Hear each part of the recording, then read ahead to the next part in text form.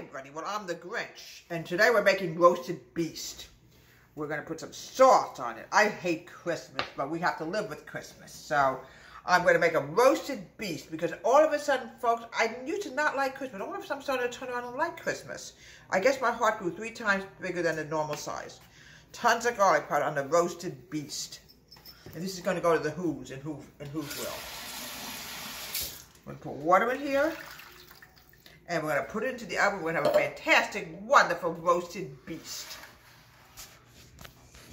And here we have roasted beast. I'm going to cut this up.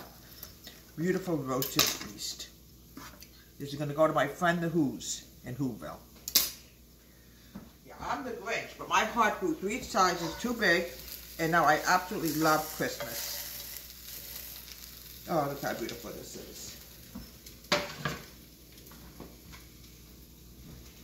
Let me get the green beans first, and then the stuffing for my Whoville friends. Okay, here we go. Delicious beast stuffing. There's nothing better than roasted beast. Yeah, my heart definitely grew 3 sizes too big. And Mr. Scrooge likes Christmas too now. And this is my friend Frosty. I'm going to cut up a little bit more roasted beast. There we go. And I'm going to give it to all my Who friends, including Cindy Lou.